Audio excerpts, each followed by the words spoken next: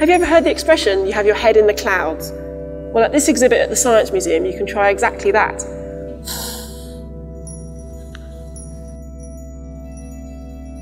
I mean, this is really beautiful. This stuff is just hypnotic, but is it really the same as the clouds in the sky? I've got with me David, who works here at the Science Museum. What's happening here, David? Well, this exhibit is called Flowing Mist. So it's creating all these kind of swirls of mist that we see in the air. And what's actually happening inside it is that it's cooling the air down. And when it cools the air down, all these kind of millions of droplets of water form. And we get this nice kind of mist that's coming over the top here.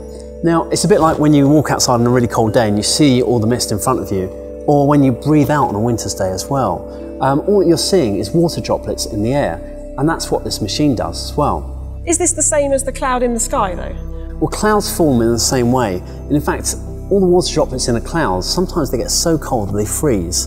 And eventually they all start kind of clinging together, and either the water droplets or those ice crystals that form turn into rain or snow. So if the water droplets clump together, that's when they get big enough to form raindrops? That's right, yeah, and then we get our nice sort of horrible weather that we sometimes get in the UK. But you know what? We can actually look at the shape of the cloud and we can tell what sort of weather we might be expecting.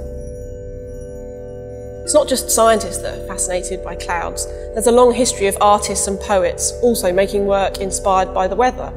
There's even a poet called William Wordsworth who wrote a poem that begins, "I wandered lonely as a cloud."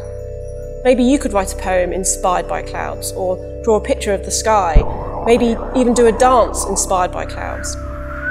I often look into the clouds and think, what's going on in there? What's passing through them? What lives in them? Maybe nothing, but maybe something.